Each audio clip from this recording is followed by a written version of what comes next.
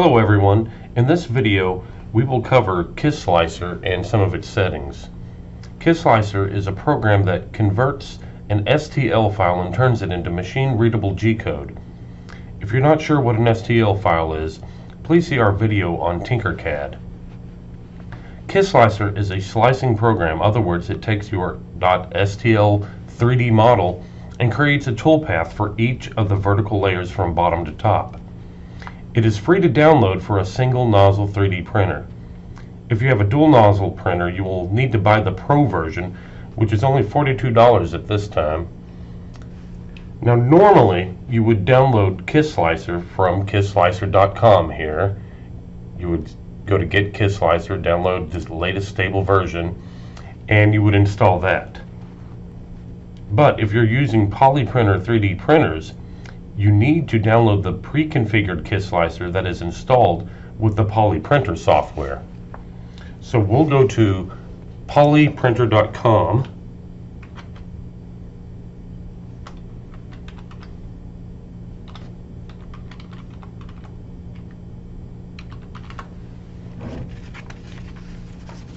Go to Downloads, and we'll download the software. You can also get a user manual on the PolyPrinter machine itself right here.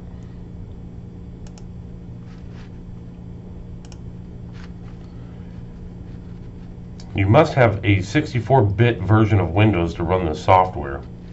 Go ahead and download the software and we'll run the exe file.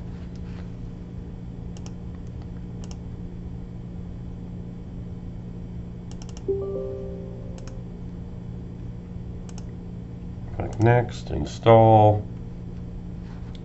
This installs a copy of Kisslicer pre-configured specifically for the PolyPrinters and the PolyPrinter software that controls the printer. You do not need to install the USB driver at the end if you're not going to connect your computer to an actual PolyPrinter. So uncheck the Install USB driver box and click Finish. Now that we have Kisslicer installed, go ahead and go to Search. Type in Kiss and it should pop up here. Let's start it up. And for some reason when you first start it up, it gets chopped off at the bottom, so we have to maximize the screen so you can see it all. Now you can see the printer is already configured for the PolyPrinter. Go ahead and open your STL file. I'll be using the STL file we made in the Tinkercad video.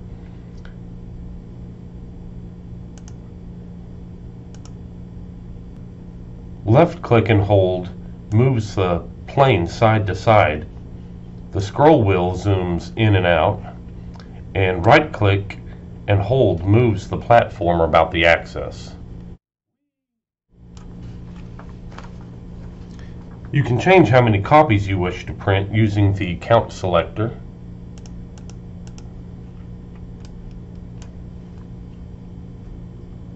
Notice if we try to print more and more copies of these, it takes up more and more room on the surface, and at a certain point we run out of room and your platform turns red, indicating it cannot print outside of its platform area.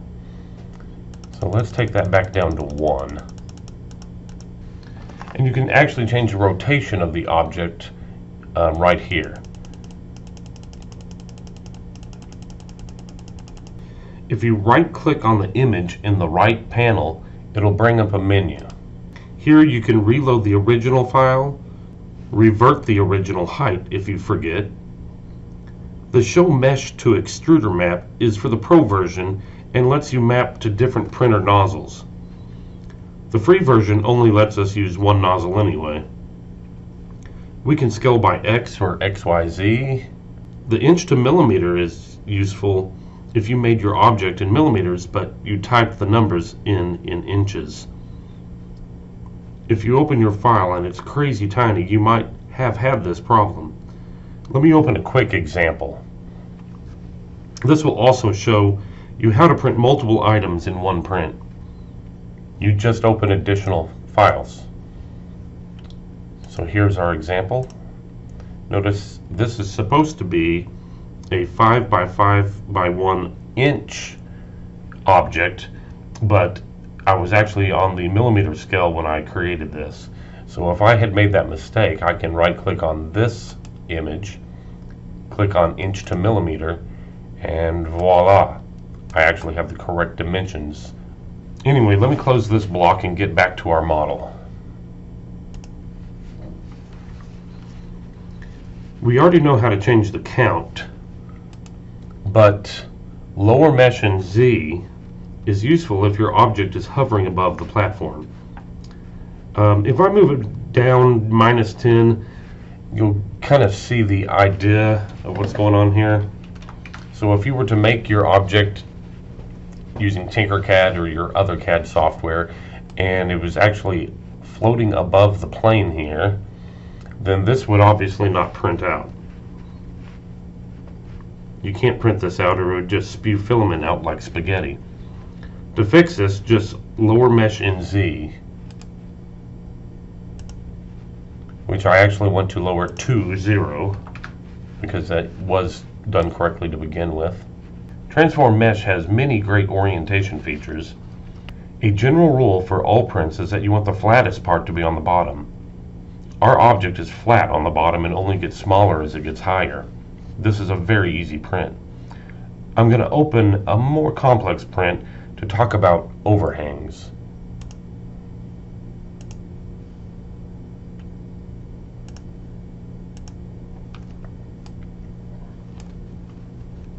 As you can see, this 3D part has sections that overhang because there's absolutely nothing underneath it to support it. Luckily, Kisslicer can automatically add support so you can print objects with overhang. To be clear, small overhangs or overhangs that are gradual usually do not need support when using the PolyPrinter. Press Profile Settings and we'll look at a few of the settings Kisslicer has. One very important thing here is, how do you know the person before you didn't completely mess up the settings in Kisslicer? That could ruin your print or even damage the printer. I'm going to really mess some settings up real quickly here. Oh, let's break everything. Let's make this horrible things. If I just let's turn the nozzle into something horrific like 5mm nozzle, which is completely untrue. Okay, so let's say this is completely messed up, number of loops 500. This would not print out very well. This might even damage the printer. To return all the settings back to a known state, just go to File and Quick Restore Reference Settings. So everything gets put back into its .normal stock profile. Now you can move the print to a different location on the bed here. Let me show the bed. You can print it out back here. Maybe you have a favorite spot on the printer. Who knows? I always just choose center and I'm pretty happy with that result. To actually see any changes you make, you need to slice your part and view Models and Paths. So let's go ahead and slice this. And we're going to click on Models and Paths here. I like to keep 3D on. So now you can see the support material that was automatically created.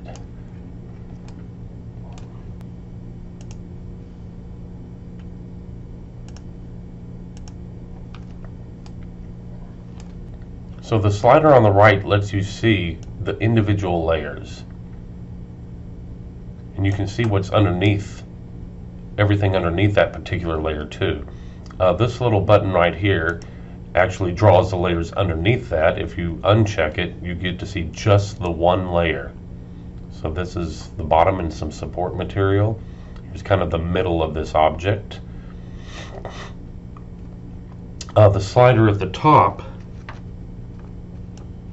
and you will see how it's actually printed on that layer. So I want to show you that it actually starts at this particular location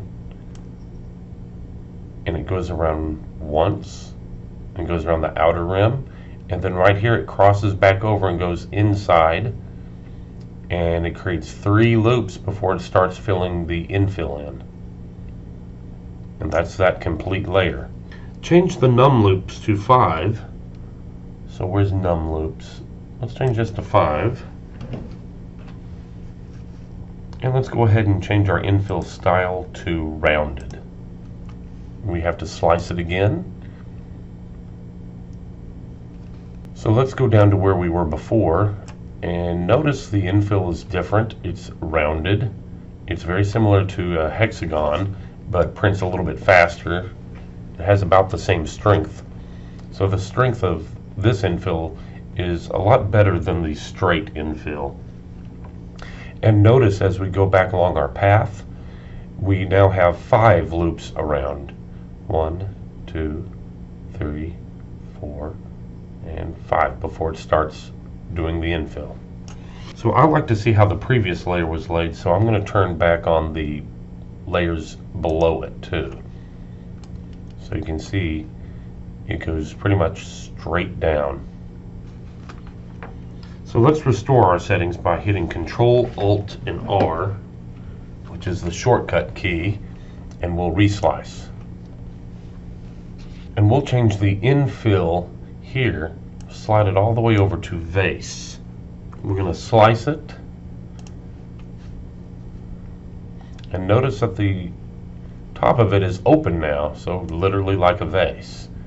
And there is absolutely no infill inside of our object. It's completely hollow. It's not only hollow, it doesn't have a top either. 25% infill will usually create a very strong part, and it won't warp when you print it. 100% infill wastes material, and you will usually warp when printed. Let's go ahead and move this to hollow and slice it again. And you can see it's basically the same thing, but you get the top of your part printed. So completely hollow. Let's go ahead and move this back to Control Alt R for our previous settings. Slice it again. This is pre-configured for a very fast print.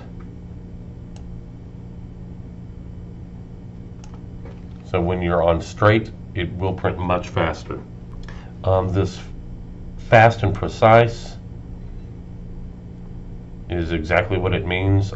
We usually keep it at 50. It prints very fast and is usually very structurally sound. If you're doing just a very rough draft, maybe just do it super fast. Your precision will slow it down a lot, and it will take forever to get your print done, and you won't gain that much more accuracy by putting it on this precision level here. I would usually keep it about 50. So the last thing we'll talk about in this tab is jitter and angle. Slice your part again and view a single layer near the middle. So it's already sliced. Let's view the middle here, and you can see how it switches back and forth.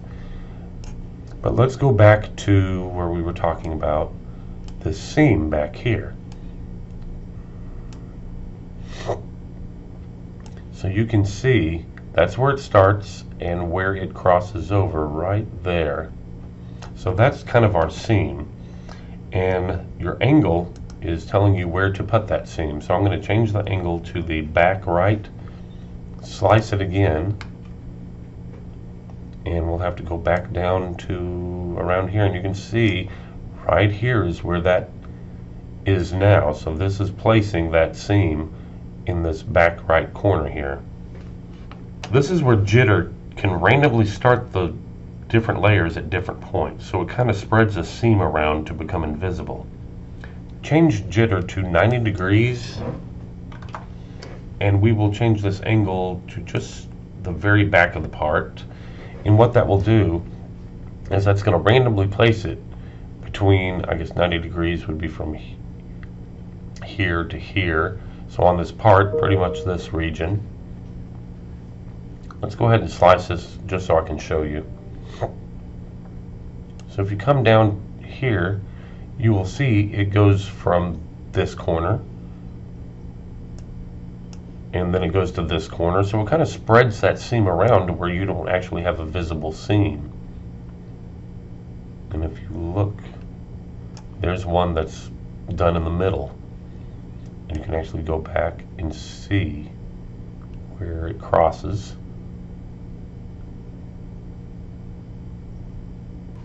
So these are the basic settings under the Style tab, and if you wish to learn more, you can download the Kisslicer manual from their site.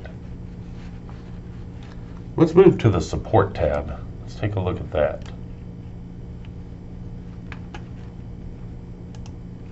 And let's go ahead and look at the extremes. Let's turn Support off right here, and we'll slice it. And I'll look at everything below that to see our model, their entire thing. And as you can see, there is absolutely no support. This probably would not print out successfully. There's nothing to hold this up. So let's turn it on Ultra Support and reslice it. Now you can see there is a ton of support printed underneath that to hold it up, so you get a successful print. So these are the extremes. This is obviously going to support that very, very well.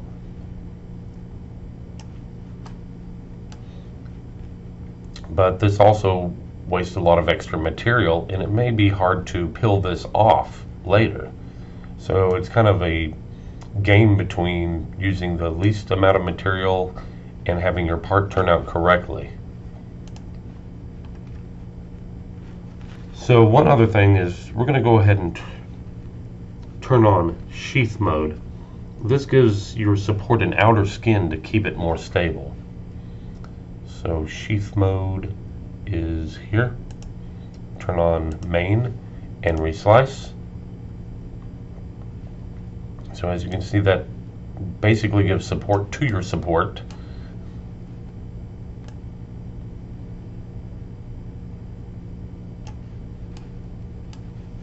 Now, one other thing is if your part has a very small base, it may not stick to the bed of the printer and start sliding around and ruining your print.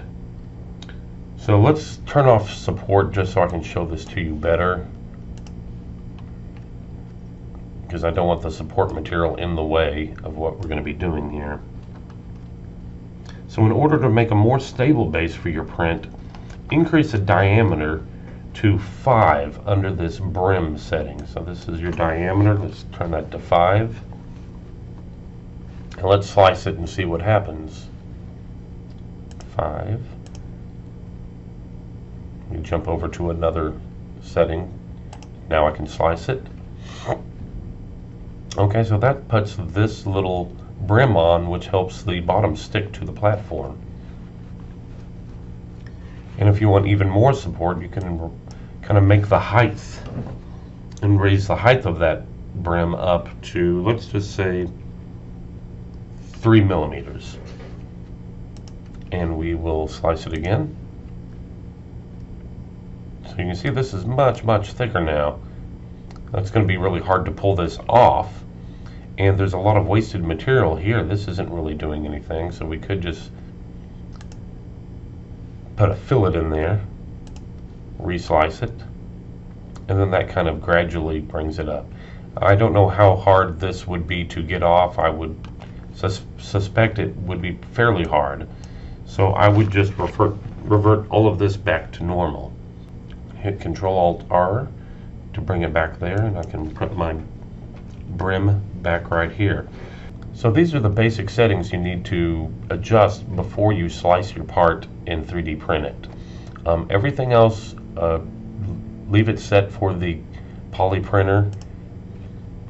If you have any problems, come to the undergraduate staff and we will help you with your print. Now let's go back to the UTA key tag.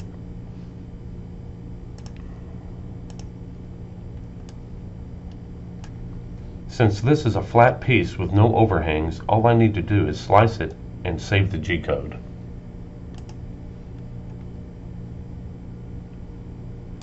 So it's sliced. It does have a brim on it, which I can peel this off later.